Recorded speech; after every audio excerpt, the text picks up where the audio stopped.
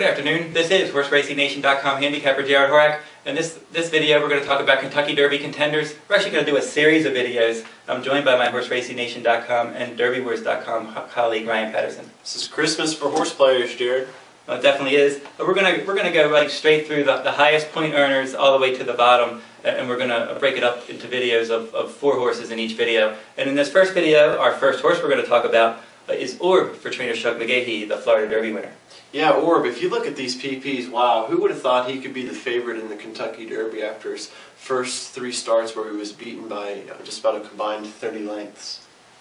He's really come along a long way, and he really started to come around at Gulfstream Park. He's won 4 races in a row now. He's won back-to-back rated races, and I like the fact that he can overcome different pace scenarios. He was able to overcome a slow pace at Gulfstream to win an allowance race that found the U stakes. They were going crazy fast, and he was able to run them down. And then in that last race, it was more like a moderate pace, and he won again. Right, he was much closer there. He's adaptable, like you said, and being a closer at Gulfstream Park is almost like a death sentence for him. So for him to be able to win like he did is just very impressive.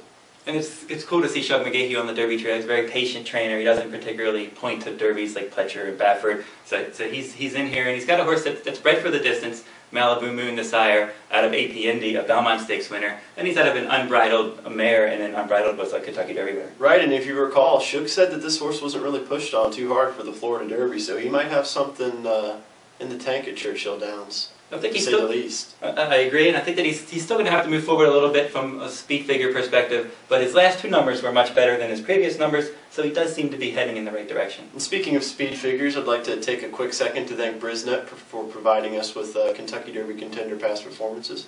I've always loved their product. I've used it for years, and they have good, accurate numbers. Right, so moving on, we're going to take a look at Verrazano, the Wood Memorial winner, undefeated son of More Than Ready. What have you got to say about him, Jerry? He's undefeated for sure. He looked good. He looked outstanding in his first 2 starts, and then he was very solid in the Tampa Bay Derby. Right. In the last race, he wasn't as dynamic, but he still got the job done. But the pace scenario was completely different from his first few races, where the pace was pretty quick, and he was able to kind of run his rivals off their feet. And the last race, they were going 1:13 and change for the 6 furlongs, and he was able to sit close, and he was still able to outfinish the late runners. Yeah, I think he may have bounced a little bit off of his Tampa Bay Derby win, so for him to still come back and win the Wood Memorial is highly impressive. And I've joked around a little bit with you and called this horse Big Brown Jr., and I think that might be exactly what he is. And if you recall, when Big Brown won the Kentucky Derby, the rest of the crop just really wasn't much, and I'm not too impressed with anyone. And Verrazano may or may not be the real deal, but if he is, wow, look out. And he's going to sit a good trip, and you could have hit on something there about if the rest of the crop isn't good. That's been something that I've thought. I necessarily don't think that a horse that didn't have any starts as a 2-year-old can't win the Derby. I think it can be done, but I think circumstances have to be right. And if they're much better than everybody else, for sure, like Big Brown was. He wasn't unraced, but he was lightly raced. But a horse like one race at Saratoga over the turf, I believe. Yes, you're right. And a horse like Curlin, who wasn't able to get it done, he was an unraced 2-year-old, but the crop was stronger that year. Right, much stronger crop. And Verrazano, I'm going to look for Johnny V to give him a Bodemeister-style ride. Just throw down the gauntlet and say, catch me if you can. This horse has a very high cruising speed. It kind of reminds me a little bit of Quality Road in that way. And he can go out there and dole out quick fractions and keep on moving. And again, as we said, with his versatility last time, with that slow pace, if the pace is slow or fast, he seems like he's going to adapt to those different scenarios. It's just a question of, is he going to move forward off the Wood Memorial? He was so dynamic early. I think he's going to continue to improve, but maybe for the short term, maybe his improvement is ended, and he'll move forward again later. We'll have to see how it all plays out. Right, and so important for not only Verrazano, but every horse in the race is going to be post position. Does he break well? Does he have any sort of trouble? And I think Verrazano, more than some of these other horses, needs for things to go his way. He definitely does, and I think and another thing is workouts. We want to see how he's worked out. And I think he's going to have a workout tomorrow. The Pletcher horses are going to work tomorrow on Sunday, and we'll have to follow that. Right. Our next contender is going to be Goldencents. Now, I know you were high on this one before. Right, yeah, I've got a couple bucks on him at about 30 to 1 in the second future pool, so I wouldn't be too disappointed if he happened to wear the roses.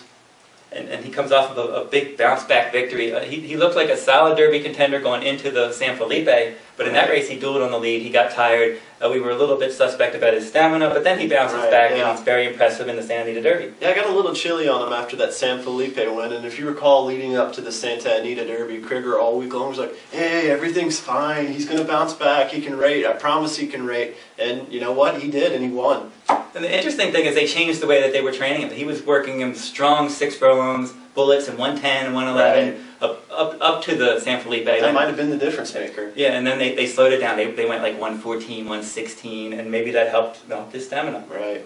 I don't know that he's 10 furlongs. I'm not sure. I still have questions about his ability at 10 furlongs. I think the pace has a lot to do with it.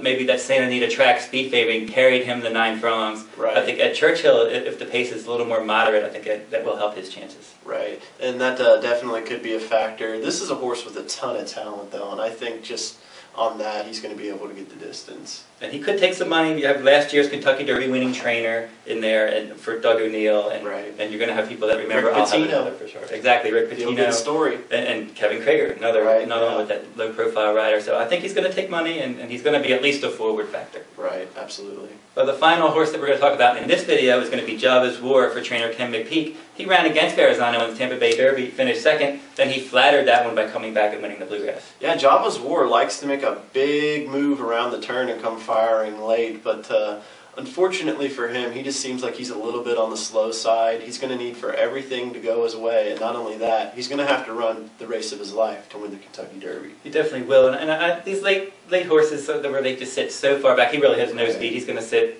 close to 20th. He's going to be towards the back. He's got the right jockey for it, at least, Julian, like for real. He definitely does, and he's going to have to weave his way through, and he's going to hope for a quick pace and maybe mill him down. He's probably more likely to finish 4th, but his task isn't going to be impossible if the pace gets crazy. Right, Ken McPeak looking for his first Kentucky Derby win. He is bred for the distance, but I wasn't particularly impressed with the Bluegrass. I don't consider him a contender, but I wouldn't, just after Mind That Bird, and anything I guess can happen. If Java's War wins the Kentucky Derby, I'm probably going to have a lot of tickets to Tarot. I'm right with you on that one. And that'll wrap up this video of our 4 contenders. Now, one more quick thing I want to say, since we're going to bracket these horses into 4s, who do you like best out of the 4 horses we talked about?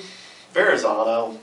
I'm not too impressed with any of the other ones. Verrazano, Goldencents, I think, are 2 very legitimate contenders. Not really crazy about ORB, not crazy about Java's War, as I just said. For me, I'm going to say ORB is, of these 4, I think he's the most legitimate threat. I like his winning spirit, he's got a decent pedigree, the right connections, and if he continues to train well, I'll definitely consider him into my top 3. Well, that'll wrap it up for this video. We'll be back with our next video, and we're going to start with Overanalyze.